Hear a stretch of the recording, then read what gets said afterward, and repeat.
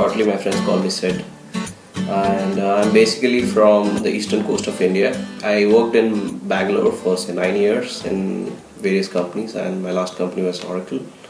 And I moved to Shanghai when my wife got an offer from here. I came here in August last year and settled her down, and then she referred me and I got a job here, and I work with PwC as advisory manager, and I have my small family here in Shanghai, settled in Pudong. That's my story. Is there something that you're very passionate about? I'm into photography a lot. Like I have done a lot of wildlife photography in India. So I love to do birding. I mean, I'm crazy about taking pictures of birds. I mean, I'm into Flickr and 500px and all. My pictures are all there.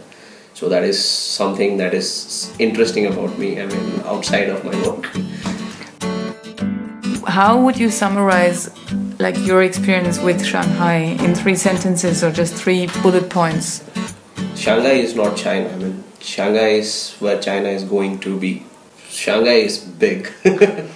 The second thing, and as a city, it offers you everything. I mean, you just have to choose, starting from your living, your weekends, partying place, and everything. I mean, I fell in love with the city the first time I get down from the airport and saw the city, and I just fell in love in the very instant. Third one would be, yes, opportunities. I mean, it offers kind of opportunity to every kind of person. I've seen a lot of expats coming here with different backgrounds and trying out their luck. So Shanghai, you can associate with opportunity in China, which is like, you don't expect expats to come here and get a job. So it's China. So it's opportunity is the third thing that I can say. Was there something like a culture shock to you? Not exactly, except the language. The language is something that was obviously, it's not easy for anybody who comes in from far east or far west. I don't think that it's a very different, basically because I'm from India. I mean, we are a very conservative family. I mean, we belong from a conservative society. But when you come to Shanghai, in few days you get into that mode, Shanghai mode, and you start liking the place, liking the people. So that is my experience. I mean, I really don't feel any cultural shock as such. What is it that you would say you like best about Shanghai, and what you like least? Shanghai is fast life, very fast life.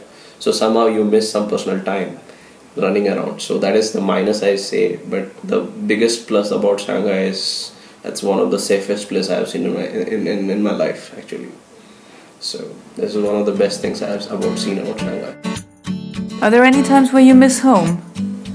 Yes, I do. Yes, because we are foodie people. Indian people are foodie people, and I miss my food. I sometimes get my in-laws, get my parents here, so I try not to miss it much. I just keep it so that they come in. Sometimes I don't miss my home. So. Watch the entire interview on What's It Like TV. Our interviewee shares personal experience about all aspects of living abroad. For example, what's it like to integrate and make friends? What's it like at work and in business? What's it like to live in the city? What's it like to bring a partner and kids?